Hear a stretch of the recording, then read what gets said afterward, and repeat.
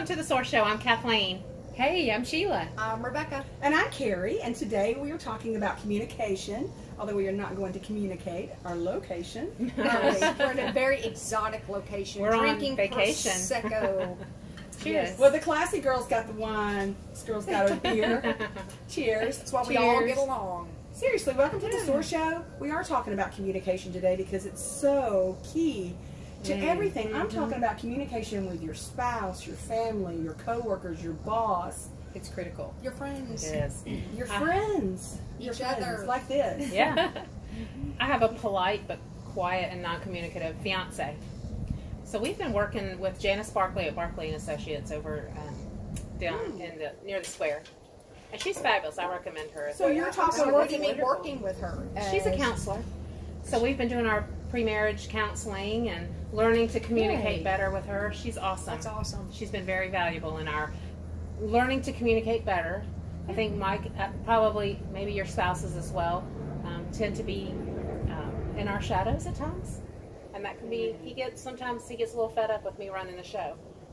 So he's learning how to speak up ahead of time before he gets frustrated.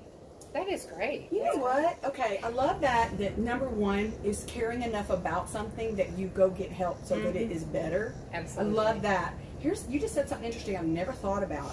Men being in our shadows because it's like the chicken or the egg. What comes first? Because sometimes we're put in that position because they're not picking up the pieces. Or, like, how does that happen? Or sometimes you're just naturally driven and you're naturally a leader.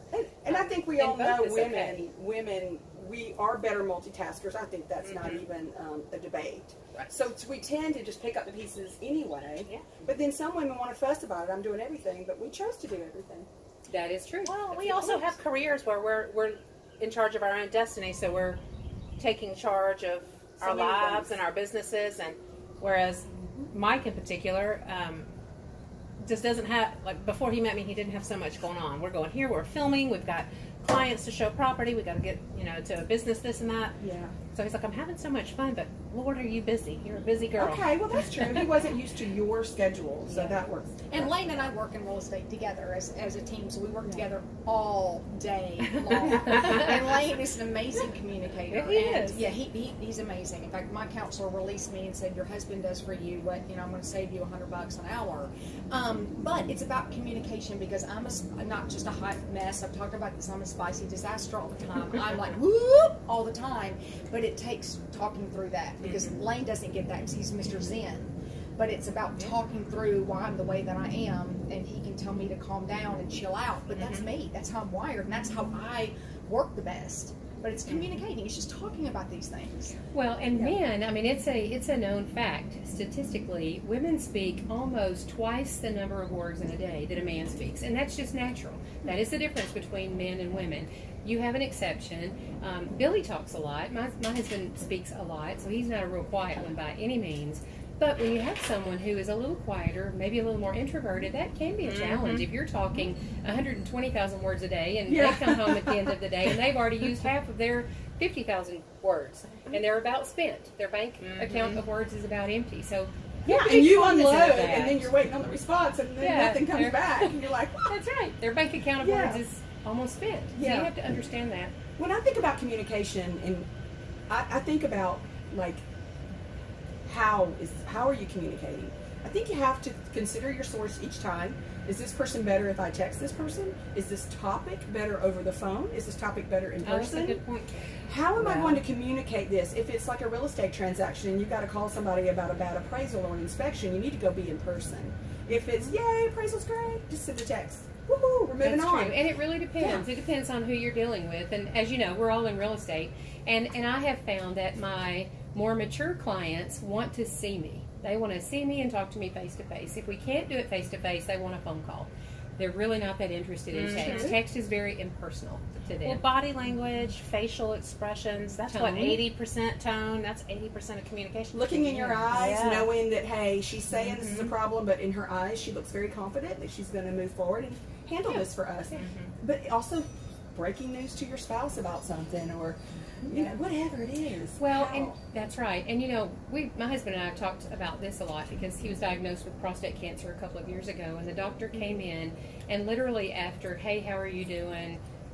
Maybe minute and a half of small talk, he went straight for the jugular and said, you have prostate cancer. And there was no lead in, there was no softness to it. And we were, I have to say, we fired him that day and went a different route for his treatment. And had he gone the surgical route, we wouldn't have chosen that doctor. See, you know what? Delivery. That's exactly what I'm talking about, because he's so used to that being his job every day and just delivering news, and that's his job, and out he goes. Same thing like with the real estate agent. We need to understand that just because we see bad appraisals 3 times a month doesn't mean that client does, or a bad inspection. So you can't lose sight of how important it is, even though you do it every day. That's right. Delivery is everything. You can deliver the worst news in the best possible manner. It's not what you say, it's how you say it. Exactly. That's true. Yeah. I like that. Timing is important too. How you deliver it, what is your tone, and your timing of news sometimes. Like, honey, I bought some $200 shoes. Like, when are you going to tell him? Like, after a drink or before a drink? So No. we need to slow down. Is that what we're saying for us? Take charge people that are extroverts. Maybe we need to slow down and pay attention to body language and tone. And I don't know. Some people, you may think you're really good at it. If you got tips, you know, you can share those with us. I think communicating, period, if you've got something you want to tell somebody. I mean, here, think about this too, like with your kids. Who else is going to tell your child what a great job they did at something if you don't do it? So remember to communicate things. No one is, I'm not going to randomly call my neighbor's son and say, you know, that was great, but, you know, if you're not delivering that to your spouse, to your sister, to your child, to your brother, who else is going to do it? So never be afraid to raise somebody up, don't you think? I totally agree. Yeah. And to me, listening is critical. We talk about communication. We're talking a lot, but if you're not listening, have you ever known someone who asks you a question and before you can begin to answer the question, they're already talking about something else? Absolutely. They're not listening. Right. So Yeah. I would just encourage everybody to just be still for a minute, and when someone is talking, look them in the eye and truly hear what they're saying. And I think that from that you'll gain a better understanding of what they're trying to tell you. And that is And that communicating. opens Yeah. the door of communicating. being a good listener as well as a good talker. I'm going to tell on my husband real quick because he communicated something to me last night that he has never said, and it was amazing how it made me feel. And it's okay, it's safe.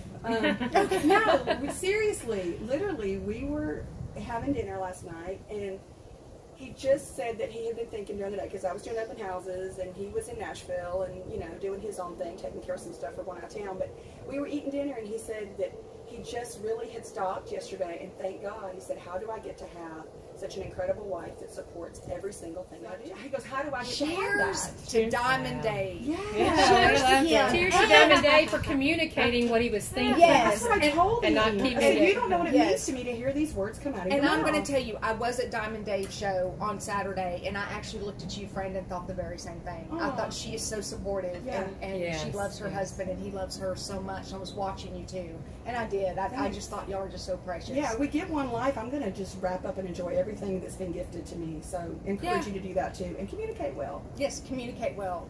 I'm going to communicate to you all. How are you not sweating? I'm I'm trying to rolling sweat. down my spine. right okay, now. because y'all don't look at like I feel like I'm melting, and I'm going to communicate. It's Rolling down hot my as spine. balls out here. That's why I got to communicate to you all. 'Cause it looks like you all are not sweating at all, and I feel like I'm drenched. Anyway, We're glowing. Oh, it's running Okay. down every body part. thank you. I feel so much better. 'Cause y'all are faking it. I think better than I am. I got to find out what makeup base you're using. Help tip. Health tip. Okay, somebody asked me recently about swimming and how long should you wait after lightning or thunder. And this is the health tip, is that you are to wait before you get back in the water 30 minutes after the last clap of thunder or flash of lightning. 30 minutes, then it's safe to get back in the water. I did not Okay. know that. That's your I health thought tip. you were about to tell how soon you can swim after a full belly.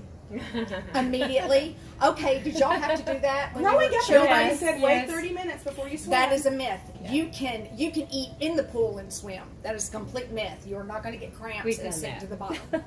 So yes, Yes, that yes. is a myth. You can eat and dive right in. No Very problem. Okay. I think that we'll do a show soon in the pool, showing you how you can eat and be in the pool. And drink. It's so hot, you almost had it today in our clothes. All right. All right. Awesome. What you got, a quote? Yes, I do. I love this quote, and I honestly have to tell you, I have no idea who said it. Some of our viewers may know, but it goes like this. A wise man speaks when he has something to say. A fool speaks when he has to say something. Think about that. You're making me think of a great quote that's out there about small-minded people talk about this. Geniuses, you know what I'm saying? I know that quote. What is that quote? It's like small-minded people talk about people. Anyway, you have to Google that one. Yeah, we're going to find I that love one. yours too. We'll I find like that that. one. All Okay. right. We're going to communicate some more. Thanks so much Yes. for tuning in. Stay That's cool. the SOAR Show. SOAR.